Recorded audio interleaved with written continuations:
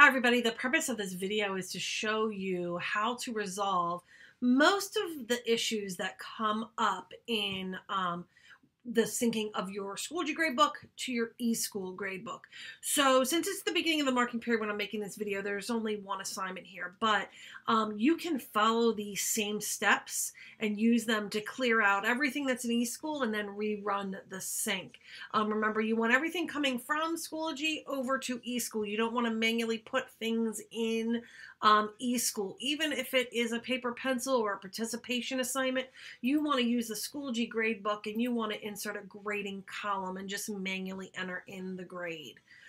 So let's say you're running into errors and you can't figure out where the discrepancy is, but something's not right. What I'd like you to do is I'd like you to go to your gradebook for the class that you're in, go to this white piece of paper and in your eSchool Gradebook, clear all of the scores, hit apply, yes, and then you're going to hit save. And now I'm going to type up here, I'm going to click up here in the top where the color is for the heading. It's going to pop this window out to the right and I'm going to delete this assignment. And it's okay because I already have this saved in Schoology. So now I have a blank slate and I can go over, and any assignment that I deleted, what I want to do is I want to go to the status log and I want to find this particular activity. Usually it's going to be on your last page.